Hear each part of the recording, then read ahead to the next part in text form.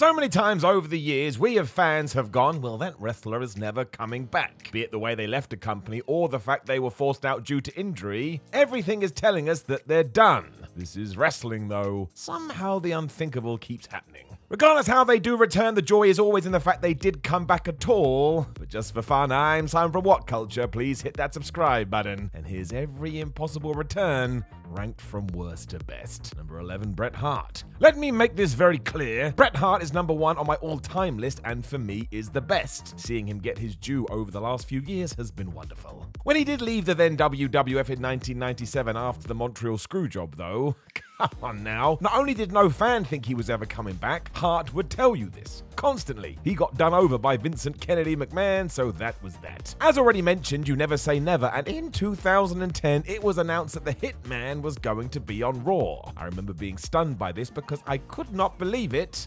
And I'm still a little mad that he didn't get a bigger reaction. People should have lost their minds. It of course tied into an angle with McMahon, and this is when things fell down a little bit. We had the story all ready to go in real life, but for some reason we added weird twists to it, such as a car accident. It didn't make any sense. Hearing Bret talk about his WrestleMania 26 match will put it into context, as he needed that after the Survivor Series and the awful stroke he suffered. But this was never going to be able to live up to expectations. Sadly, Hart was too hurt, and WWE didn't really get what they had, as ever. Number 10, Shawn Michaels. I don't get all this "he ruined his legacy" nonsense. Did he? Or can we just ignore the part we didn't like and pretend it never happened? Yes, we can. This is the best way to treat Shawn Michaels' comeback in 2018, as a massive paycheck was enough to convince the Heartbreak Kid it was worth doing one more match, and he was right. Would any of us have turned down this much money?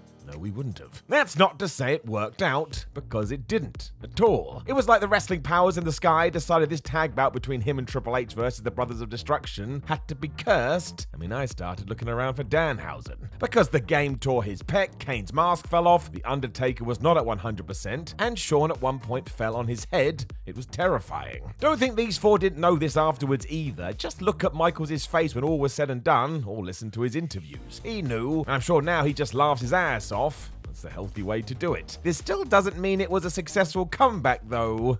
It most definitely wasn't. Number 9, Shane McMahon.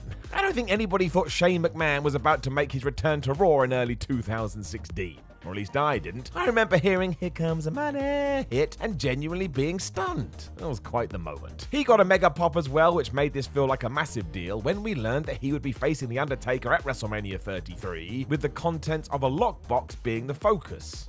This was also true, as even though he lost to the dead man, Shane was still made the GM of Raw, making this whole thing pointless. But look, he took that crazy bump off the top of the cell, he then had a really good match with AJ Styles, and got involved with some other nonsense. The less said about the Braun Strowman stuff, the better. But it was decent all things considered. Aside from the times McMahon was allowed to book himself as on par with some of the best wrestlers in the world. We all know the deal though. Let's just accept it for what it is. Number 8, Goldberg. So this one is just gonna divide the audience. I have enjoyed a lot of Goldberg's performances since he did surprisingly come back in 2016, and his series with Brock Lesnar was awesome. Proper big men hitting man meat stuff. Outside of that, however, the jury is out. We all remember the stuff with The Fiend. We did not need that match with The Undertaker, but there were bright spots with Bobby Lashley and Dolph Ziggler. It's proper up and down stuff. The true shocker was that we got here to begin with. Bill had left WWE in 2004 with no interest in ever working with Vince McMahon again, and yet here we were. And do you want to know what clicked second time around? Because WWE used Goldberg as Goldberg. No silly wigs, no 10-minute plus matches, just the old steam train that underlines why he reached the heights he did. I would assume he's not done either, and as long as we keep him away from the world title and let younger talent beat him, cool, go nuts. Although if you are worried this may not be the plan, and instead Vince sees this as a in case of emergency smash Bill, yeah, I get it. Number 7, Edge. This one was truly surreal. When Edge left in 2011, he was forced to because of his neck. He was so badly injured, doctors told him one bad bump could kill him. He had no choice to walk away, even as World Heavyweight Champion, and I can't even imagine it. Adam Copeland then went and did pretty damn well as an actor before his awesome comeback in 2020. He did it right by returning in the Royal Rumble, and seriously, I could watch that every day. It is emotion personified. started. Sadly, the pandemic then slowed down his feud with Randy Orton, which was totally finished off after he suffered a tricep injury. But when he rehabbed that, we had all that good stuff with Seth Rollins. It was fantastic. His Mania 37 main event is also far better than people give it credit for, and at the moment he's gone full bad guy alongside Damian Priest and loves sitting in big chairs. This is a bit strange, but it's early days, and if anybody can make it work, it's Edge.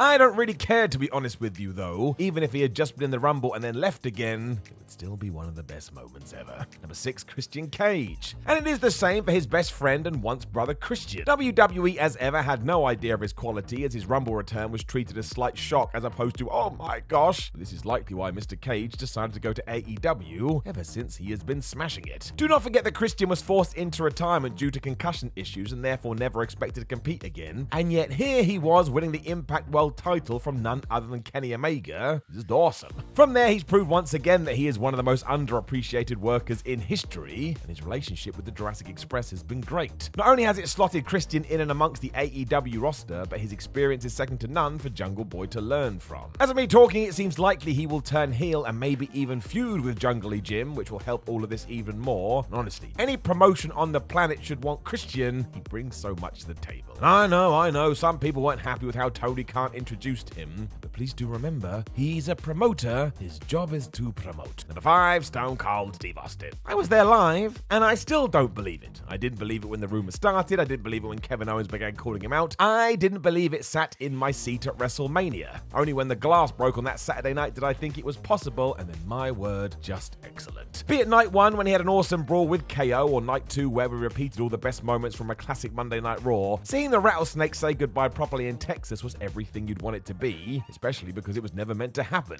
Austin was so banged up when he retired in 2003, even he knew that was likely it. And while I'm sure money was a motivating factor, this was the absolute best, so who gives a flub? I'm not sure anybody else could have done this in the way that the Bionic Redneck did at 58 years old, and I will finish this off by saying it really was special. Number 4, Sting.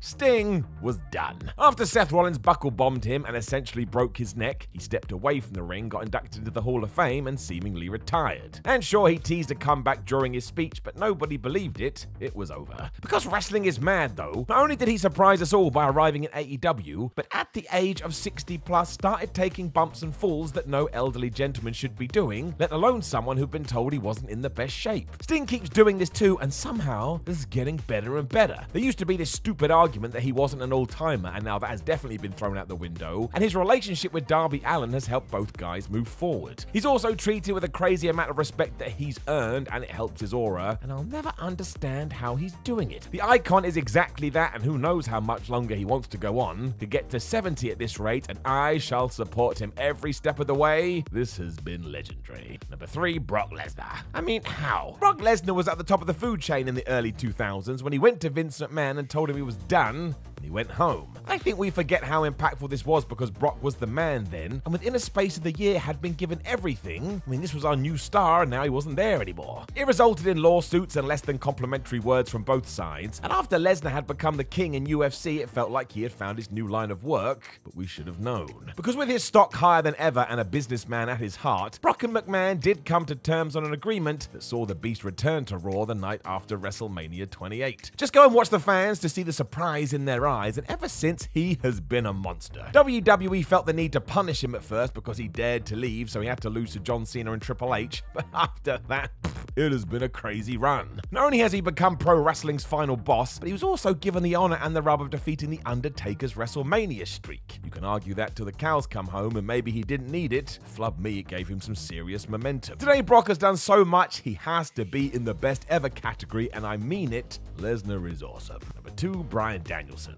Once again, how did this happen? Just go and watch the emotional speech the then Daniel Bryan gave the WWE fans in 2015. You won't get through it without cutting some onions. It is the realest thing in the world. That man was devastated. This made sense too, as no one loved the art and core of wrestling more than Bryan, so when it was taken away from him due to concussion problems, everybody's heart broke. Didn't seem fair. And then, from nowhere, a rumor started in 2018 that the leader of the Yes Movement had found a way to get cleared, and then bang! It was announced for SmackDown and all of this rocked. From there, he has proved he is one of the best ever too, from the planet's WWE champion to having 5-star matches constantly to everything he's done in AEW. Seriously, go and find something bad that he's done. It doesn't exist. There's a reason William Regal goes to town with him so much, because Danielson is ridiculously good, and all this after a massive absence in the middle where he was used as a general manager. It also feels like he's on the runner of his life right now, which is saying something, and when he does hang up his boots for good, no one will ever come close, especially because he was never meant to be back in the ring anyway. Just the best story. Number 1, CM Punk. I was such a person that felt like CM Punk would never come back to wrestling, because why would he? He had a more than successful post-career, and WWE was the only game in town. All you need to do is listen to Punk's story to understand why he wouldn't want that in his life. It broke him.